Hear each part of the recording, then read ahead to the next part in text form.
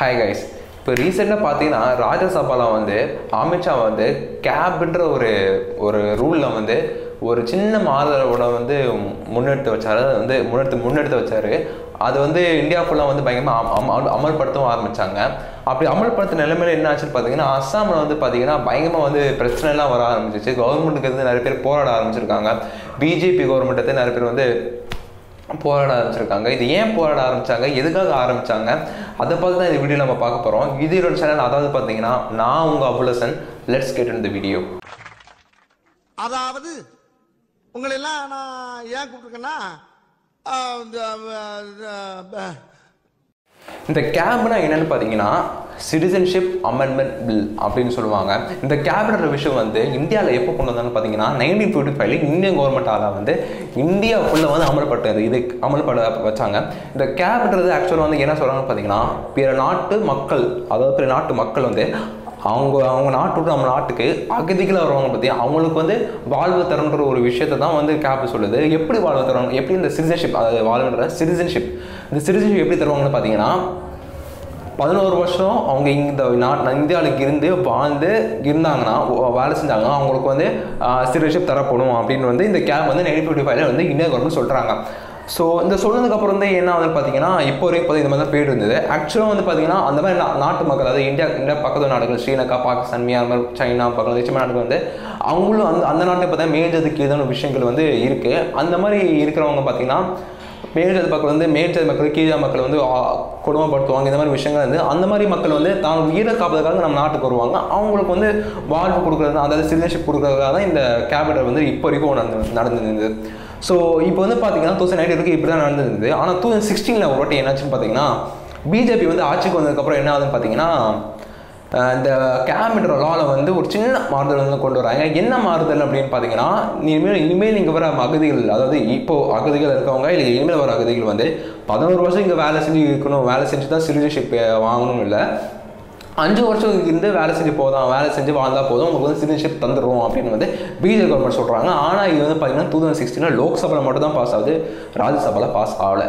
So அது 2019 பார்த்தீங்கன்னா ராஜ்யசபாவில் வந்து அமித்ஷா வந்து ரீசெண்டாக சொல்லியிருக்காரு, இந்த மாதிரி வந்து இந்த பில்லை வந்து இந்த சேஸ் திருப்பி கொண்டு வரணும் அப்படின்னு ராஜ்யசபாவில் சொன்னதுக்கப்புறம் அந்த ராஜ்யசபாவில் பாஸ் ஆச்சு. இந்தியா ஃபுல்லாக வந்து இந்த விஷயத்தை வந்து அமலுக்கு வந்துச்சு.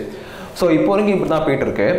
ஸோ இப்போ பார்த்தீங்கன்னா இன்னும் கொஞ்சம் நம்ம வந்து டீட்டெயிலாக இன்னும் கொஞ்சம் நம்ம இந்த லாவில் வந்து உள்ள நல்லா டீட்டெயிலாக பார்த்தோன்னா, ஒரு சில மதங்கள் மட்டும்தான் அவங்க வந்து அலோவ் பண்ணுறாங்க. என்ன மாதிரி மதங்கள்னு பார்த்தீங்கன்னா ஹிந்துஸ், புத்திஸ்ட், ஜெயின்ஸ், சிக்கிம்ஸ், பாசிஸ், அப்புறம் கிறிஸ்டியன்ஸ், இந்த மாதிரி மக்கள், அதாவது இந்த மாதிரி ரிலிஜன்ஸோட மக்கள், இந்த மாதிரி ஜாதிகள், இந்த மாதிரி உள்ள மக்கள் மட்டும்தான் இந்தியாவுக்குள்ளே வரணும், யாருமே வரக்கூடாது. அதாவது ஸ்ரீலங்காலேயோ, பங்களாதேஷ்லையோ, பாகிஸ்தான்லையோ இந்த மாதிரி மக்கள், பாகிஸ்தானில் ஹிந்துஸ் தான் இருப்பாங்க இல்லையா, அவங்க இந்த மாதிரி இந்த ஒரு சில ரிலிஜன்ஸில் இருக்குது. இந்த மாதிரி இந்த ரிலிஜன்ஸோட மக்கள் மட்டும் தான் இங்கே வரணும், வேறு யாரும் வரக்கூடாது அப்படின்னு வந்து சொல்கிறாங்க. நம்ம எல்லாருக்குமே தெரியும், ஹிந்துஸு, முஸ்லீம்ஸு, அப்புறம் கிறிஸ்டியன்ஸ், இந்த 3 பேர் தான் நம்மளுக்கு பொதுவாக 3 ரிலிஜன்ஸ் நமக்கு பொதுவாக தெரியும்.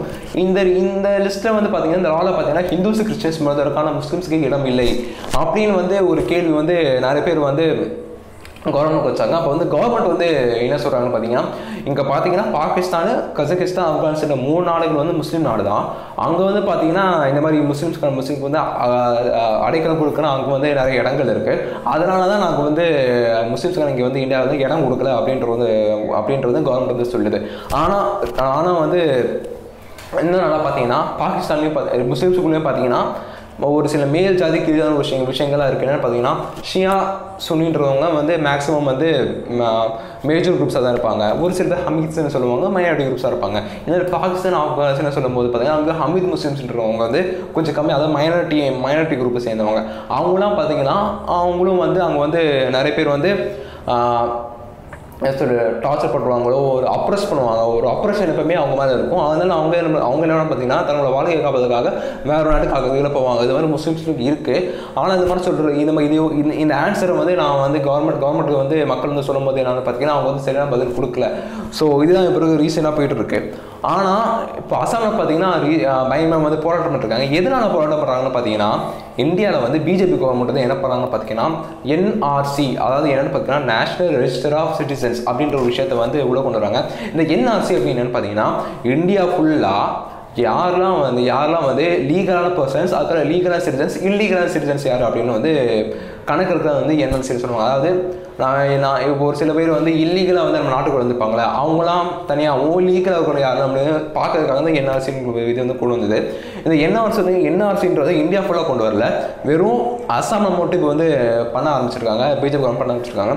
இந்த அஸ்ஸாமில் மட்டும் கொண்டு வர என்னன்னு பார்த்தீங்கன்னா அவங்க என்ன சொல்கிறாங்கன்னா 1972 அதாவது 1970s முன்னாடி வந்த மக்கள் வந்து, அதாவது அவங்களோட ஆன்சஸ்டோ இப்போ உள்ள மக்கள் அவங்களோட ஆன்சஸ்டோ அதுக்கு முன்னாடி உள்ளவங்களோ ஒரு அடையாளத்தை வந்து நீங்கள் வந்து ப்ரூஃப் பண்ணோம். அதாவது நாங்கள் இங்கே வந்து ஒரு 50 வருஷம் கிட்ட இருக்கோன்னு வந்து அவங்கள அஸ்ஸாம் சிட்டிசன்ஸ் வந்து ப்ரூஃப் பண்ணோம் அப்படின்னு வந்து பிஜேபி கவர்மெண்ட் வந்து சொல்லியிருக்கு. அதனால் அவங்கள மக்கள் என்ன பண்ணுறாங்கன்னா, இத்தனை வருஷம் நாங்கள் வந்து இங்கே இருந்துட்டோம், நாங்கள் எதுக்கு உங்கள்கிட்ட ப்ரூஃப் பண்ணோம், எங்களுக்கு ப்ரூஃப்லாம் இது அங்கே வந்து ஏற்கனவே பார்த்தீங்கன்னா அவ்வளோ நார்த் ஈஸ்ட்டை பொறுத்த வரைக்கும் பார்த்தீங்கன்னா அவ்வளோ வந்து டெவலப்மெண்ட் இன்னும் அவ்வளோ அங்கே இருக்காது. அவங்க வந்து பார்த்தீங்கன்னா ஃபுல்லாக வந்து பார்த்தீங்கன்னா மவுண்டன்ஸ் அந்த மாதிரி இடங்கள் தான் இருக்கும்.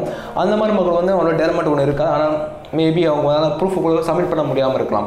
ஸோ அவங்க என்ன சொல்கிறாங்கன்னா, இது மாதிரி நாங்கள் ஏற்கனவே 50 இயர்ஸாக இருக்கோம், 50 இயர்ஸ் இங்கே வாழ்ந்து தான் இருக்கோம், நாங்கள் எதுக்கு உங்ககிட்ட வந்து இந்த மாதிரிலாம் ப்ரூவ் பண்ணணும்னு சொல்லிட்டு அவங்களுக்கு வந்து ஒரு பக்கம் வந்து வர ஆரம்பிச்சு, இன்னொரு பக்கம் வந்து போராட்டம் பண்ண ஆரம்பிச்சாங்க. இது ஒரு ரீசனாக இருந்தாலும், ரெண்டாவது ஒரு ரீசனுக்கு என்னன்னு பார்த்தீங்கன்னா, இந்த கேப்ன்ற ஒரு விஷயத்தை வந்து முன்னாடி கொண்டு வரும்போது என்ன ஆகுதுன்னு பார்த்தீங்கன்னா, பங்களாதேஷ், பூட்டான், அதுக்கப்புறம் பார்த்தீங்கன்னா இன்னும் ஒரு நாடுகள்லேருந்து அவங்களும் அகதிகள் வந்து அசாமில் வந்து சேருவாங்க. பக்கத்து ஸ்டேட்ஸ் தானே, பக்கத்து நாடுகள் தானே, அதான் அவங்க சேருவாங்க. இப்போ அவங்கள மக்கள் வந்து என்ன ஆகுன்னு பார்த்தீங்கன்னா, அவங்க அசாமில் மக்களுக்கு வந்து ஒரு சில வேலை கிடைக்காம அகதிகள் அந்த பற்றி அவங்களோட மக்களுக்குலாம் வந்து வேலை கிடைச்சி அவங்க வந்து டெவலப் ஆவாங்க. ஸோ அசாம் உள்ள மக்கள், அதாவது நார்த் ஈஸ்ட் இந்தியாவில் உள்ள மக்களுக்கு வந்து பார்த்தீங்கன்னா எப்பவுமே இது மாதிரி இந்த விஷயத்துக்கு வந்து ஒரு கோபம் இறக்கம் இருக்க தான் செஞ்சிருக்கு. இப்போ கூட நம்ம வந்து பார்த்தீங்கன்னா எங்கேயாச்சும் ரோட்டோர கடையிலையோ ஏதாச்சும் ஒரு ரெஸ்டாரண்ட்டுக்கு போனால் கூட பார்த்தீங்கன்னா நிறைய வந்து நார்த் ஈஸ்ட் மக்களாக தான் இருப்பாங்க. ஸோ அதை தான் சொல்கிறேன், இது வந்து செகண்ட் ரீசனாக இருக்குது. ஏற்கனவே அவங்களுக்கு வந்து ரிசோர்ஸஸ் பற்ற மாட்டேங்குது, தண்ணி பஞ்சம் இருக்கிறவங்க இருக்குது. மற்ற நாட்டோட அகதிகள் வந்து இந்த அசாமுக்கோ வேற நார்த் ஈஸ்ட் இந்தியாவுக்கு வந்தாங்கன்னா அவங்க ஏற்கனவே உள்ள மக்களுக்கு அங்கே வந்து ரிசோர்ஸ் கரெக்டாக இருக்குது. இங்கே வந்தாங்கன்னா வந்து இவங்களுக்கும் ரிசோர்ஸ் பற்றாமல் போயிடும்ல. ஸோ இது ஒரு செகண்ட் ரீசனாக வச்சு அவங்க வந்து போராட்டம் பண்ண ஆரம்பிச்சாங்க. போராட்டம் பண்ணிருக்காங்க. இப்போ இருக்குது இந்த போராட்டம் போயிட்டு தான் இருக்குது. பயங்கரமாக வந்து பிஜேபி எதிர்த்து வந்து பயங்கரமாக போராடி இருக்காங்க. ஸோ இதுதான் இப்போ வந்து ரீசெண்டாக போயிட்டு இருக்கு. ரீசெண்டாக ட்ரெண்டிங்கான விஷயம் கூட இதுதான். ஸோ இந்த பற்றி நம்ம ஒவ்வொரு சிட்டிசனும் நம்ம வந்து தெரிஞ்சுக்கணும் தான் நான் வந்து இந்த வீடியோ பண்ணேன். நிறைய பேருக்கு ஷேரும் பண்ணுங்கள். இந்த கேப்ன்ற ஒரு விஷயம் வந்து நிறைய பேருக்கு தெரியல, நிறைய பேருக்கு ஷேரும் பண்ணுங்க, இன்னும் சர்ச்சும் பண்ணுங்கள். ஸோ இதுதான் வந்து இதை பார்த்து பேசணும் தான் வீடியோ பண்ணேன். ஸோ சப்ஸ்கிரைப் பண்ணுங்கள், நிறைய பேருக்கு ஷேர் பண்ணுங்கள், முக்கியமாக ஷேர் பண்ணுங்கள், நிறைய பேருக்கு தெரியட்டும்.